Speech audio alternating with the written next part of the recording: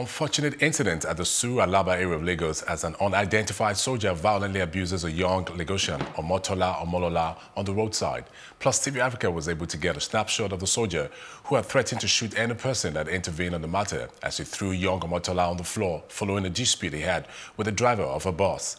All efforts to reach the Nigerian Army's civil military desk was not successful as the number available did not go through. Joining me in the studio is a victim of this incident, Omotola Omolola. How are you doing, Omotola? Good afternoon. And thank you for joining us this afternoon. Thank you, too. So let's hear from you. Give us your side of the story. What exactly happened? The whole thing just happened all of a sudden. I took a bus from Alakija, and then when we got to Mile 2, I think the army wanted to board the bus, but the driver and conductor were like, they just started business and they wouldn't be taking people for free and all. So before we knew it, it just started chasing them. The army guy took a bike and started chasing them. Like, why won't you carry Where was the army guy? Was he part of the passengers in the bus? No, he wasn't. Okay. He wanted to board the bus. He wanted to board the bus? Yeah, but okay. They said they were not ready to take free passengers. So he followed us to Suru-Alaba. That was where he stopped us, and then he started beating the conductor and the driver. Okay. Then he commanded us that we should all get down from the bus, that we won't follow that bus.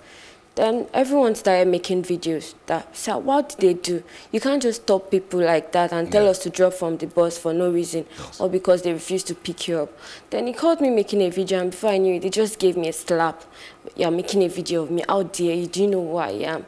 And then he started struggling to get my phone from me. I was like, this is my right, why would you beat me up? Why would you slap me because I was making a video of you threatening and harassing people? And then I dipped my phone in my trouser. He was ready to put his hand into my trouser to drag out my phone from me.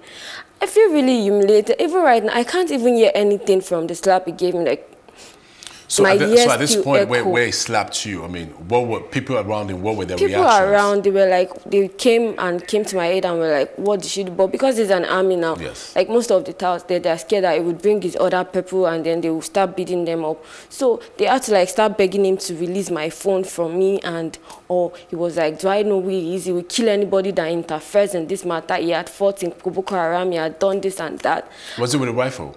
He was not. With a rifle, okay. He was not. So let me ask you, after the incident happened, everybody went their ways. Have you been contacted by anybody so far? No. About this incident that happened? Nobody has contacted me. Nobody. Because my phone has been damaged, everything. I can't even hear. My ears still echo. Like, I could still feel the echo from my ears and everything. Can you identify this said military man? I mean, name, number on his uniform? I don't know him from anywhere. I can't, but when I see him, I can identify him. Oh. Sorry about the unfortunate incident that happened to you, Omolola. And thank you for joining us on Plus TV Africa News on the Hour. Thank you very much.